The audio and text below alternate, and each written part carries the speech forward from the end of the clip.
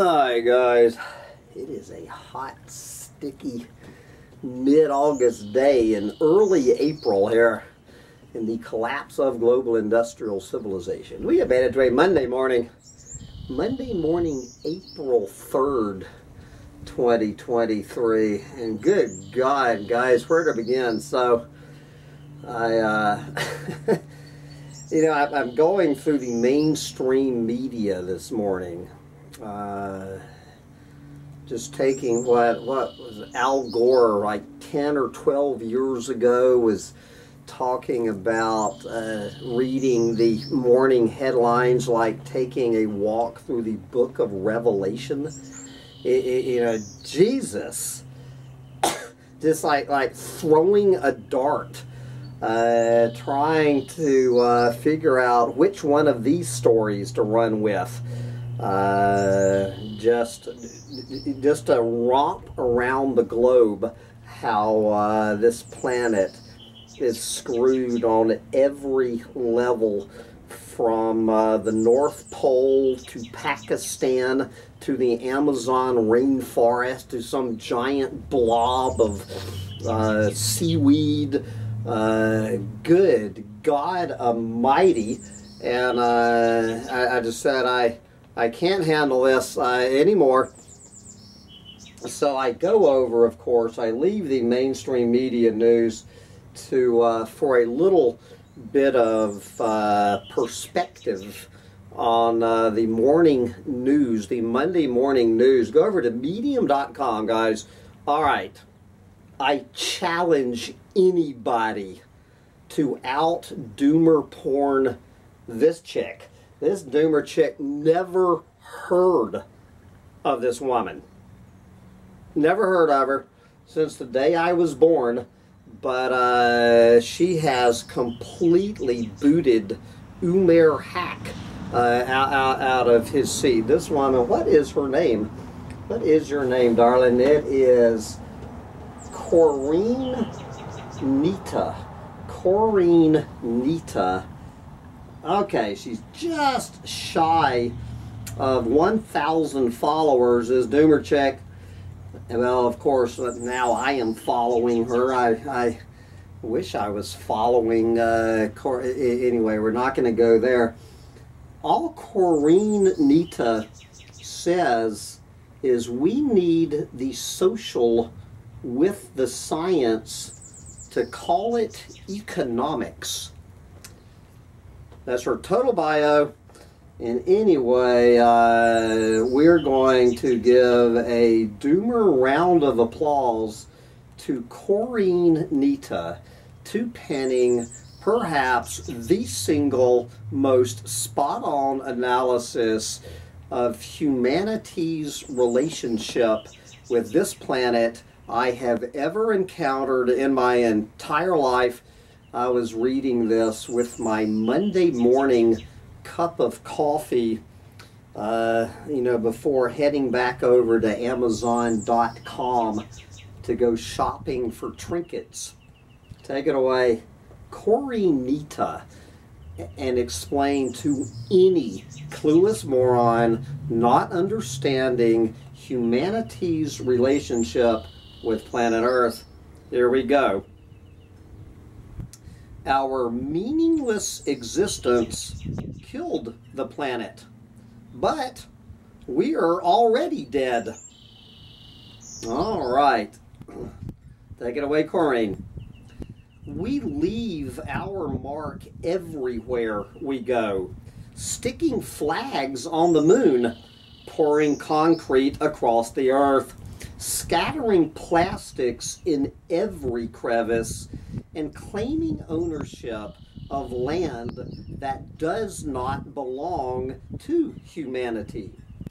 Our species foolishly believed it could conquer its maker, and as reality hurriedly descends upon us, we will learn our place in the animal kingdom.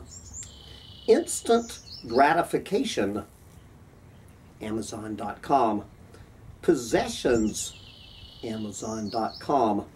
self-importance, and excessive consumption, Amazon.com, subjugate us, poison the good with greed, and extricate us from human nature. Meaninglessness, crafted into meaning, manufactured a world that solely exists in our minds, and the soulless delusions convinced us to exhaust everything real. I'm going to have to make this a little bit bigger because I need to go on Amazon.com and get me some bigger reading glasses from China. The relentless raping and abuse to build a civilization destabilized ecosystems, the atmosphere, and every species, including us. Pursuing profit and private property compelled us to unsettle the perfectly settled environment. We destroyed everything we touched without ever coming close to constructing a decent existence, and there are no second chances. Earth screamed and cried every time we beat her, but we ignored her pleas and ruthlessly violated her. We greedily gutted her, hollowing her out until she had nothing left, and now there is nothing left for us.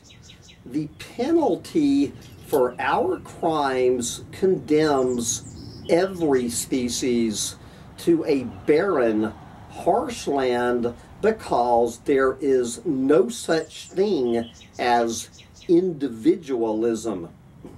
Trade winds carry and deposit rich Saharan minerals washed away by the rainfall in the Amazon basin annually.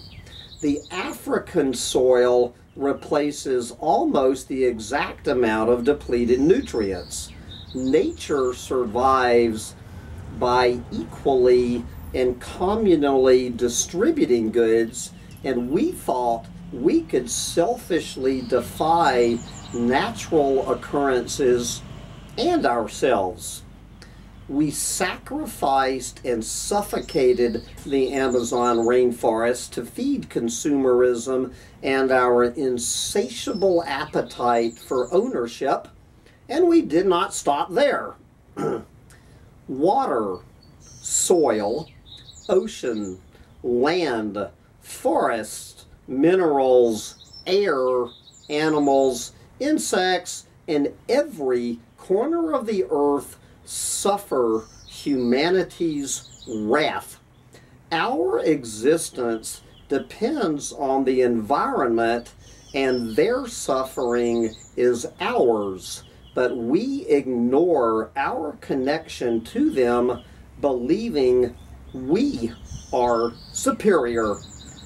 The temperature average will increase to 1.5 C, killing the innocent first and the perpetrators last.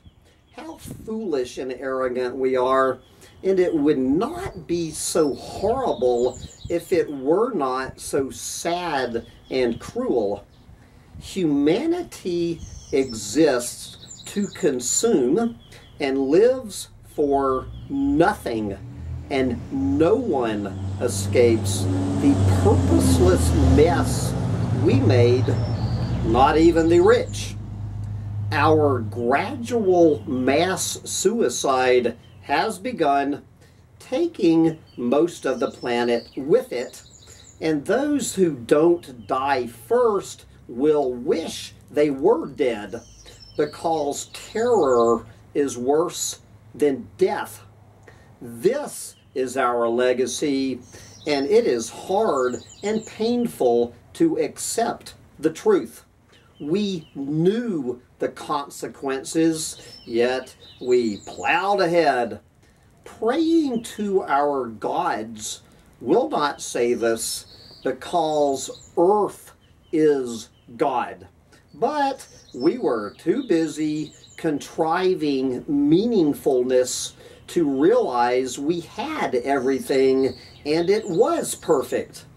We searched for empty promises but could not see the world's riches, which were in our sight the whole time. The irony. We are already dead, but now we will feel the pain of dying, and to those who tried to save us, I'm sorry. We are so sorry. There you go.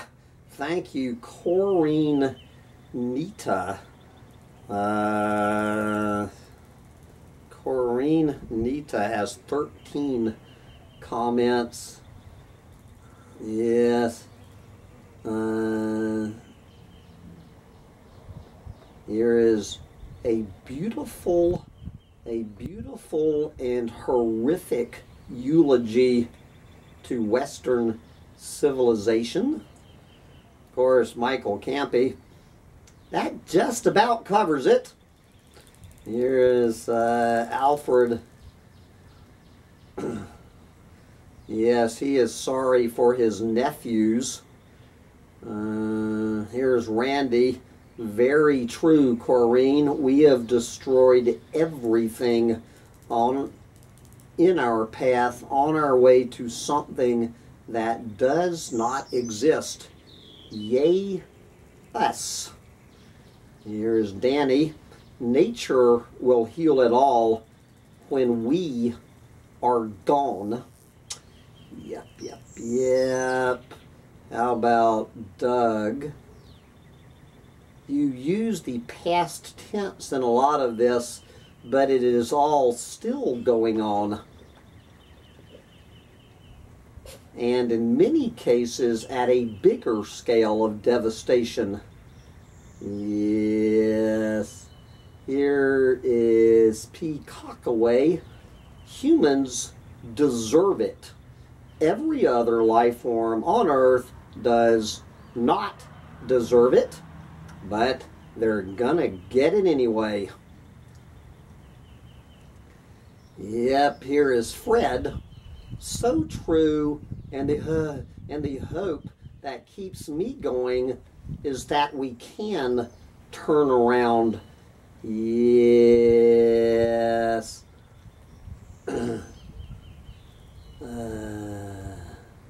Here is Gary re-quoting her, but we're too busy contriving meaningfulness to realize we had everything and it was perfect. This statement pretty much sums up the human condition. Yeah. Good old Tennessee Jed.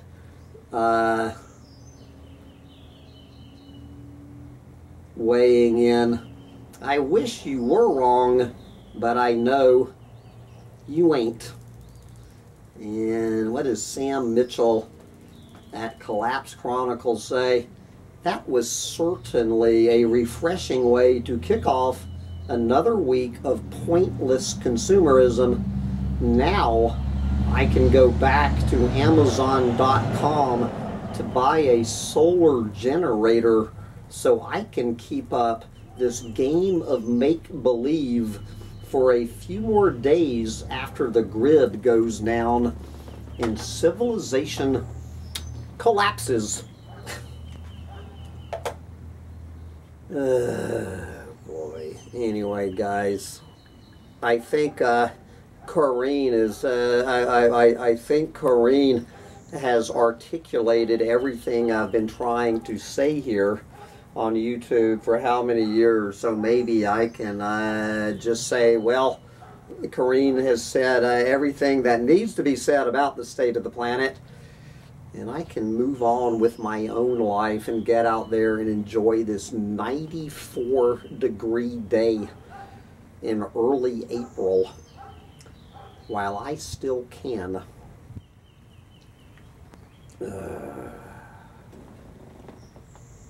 What do you think, little dog? Is Corrine right? Bye, guys.